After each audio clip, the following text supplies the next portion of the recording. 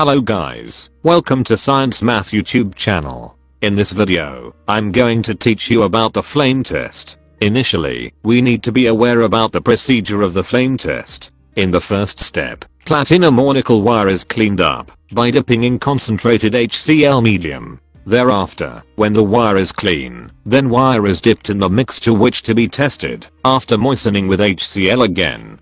Finally, if the flame color is weak, it is often helpful to dip the wire back in the acid, and put it back into the flame as if. Now we know the procedure of the test, then we need to consider about the colors of each metal. Firstly, look at group 1 element. Lithium shows crimson red.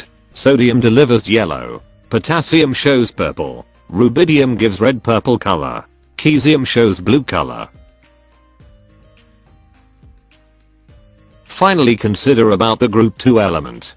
Firstly, beryllium shows colorless. Magnesium delivers colorless. Then, calcium shows dark red. Also, strontium gives crimson red. Finally, barium shows apple green.